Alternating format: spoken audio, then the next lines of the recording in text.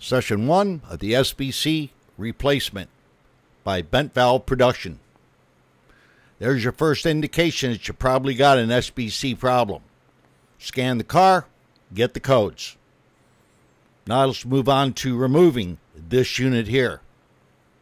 There's your SBC applications.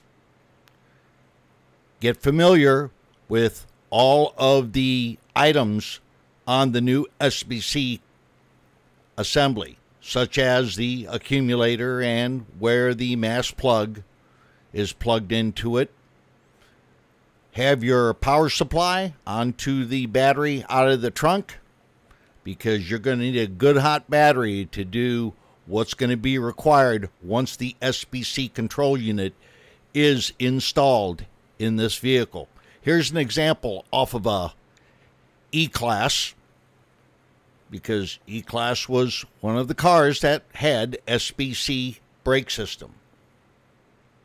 First thing you're going to do is take all the tires off so you have access to the calipers.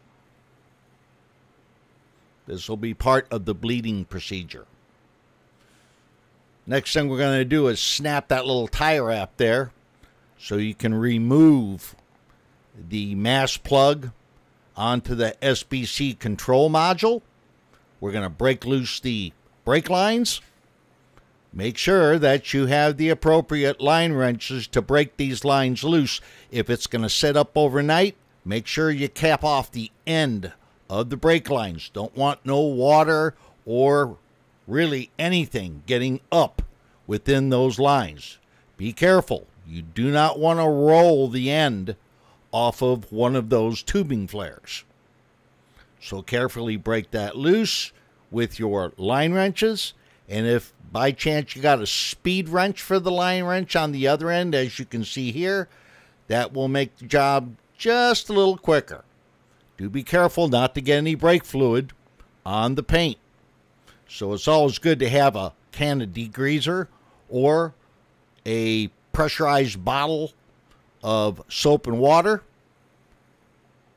Then spray down the grommets with some WD-40, because that's what holds the assembly in place. Once that's accomplished, pop it out, and as you can see, this is where it fits down into the grommet assembly.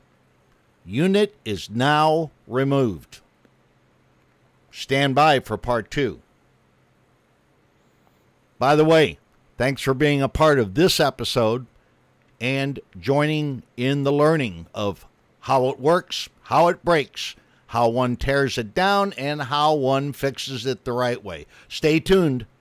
More to come. Angelo and BVP always on watch for my fellow 1%ers. Again, thank you.